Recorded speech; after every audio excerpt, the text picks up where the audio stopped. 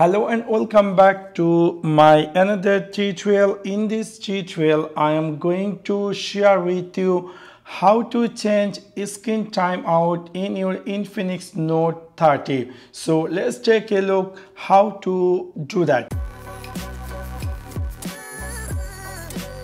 You might be recently bought this Infinix Note 30 and you are wondering whenever you're keeping your phone while its screen going to be time out very fastly, which is really very annoying, and you are looking for how to change screen timeout. In order to do that, it's really very easy and simple. You need to click in your Infinix Note 30 settings section. After click over there, you scroll down and you will find here something say display and brightness. After click over display and brightness, you scroll down and you will find here something say screen timeout. From here you can easily choose 30 seconds to 30 minutes. For example, I'm going to choose here 5 minutes. So from now, if I'm keeping my phone well until complete 5 minutes, this screen is not going to be time out. So within this simple way, you can easily change screen timeout in your Infinix Note 30. So that's for now.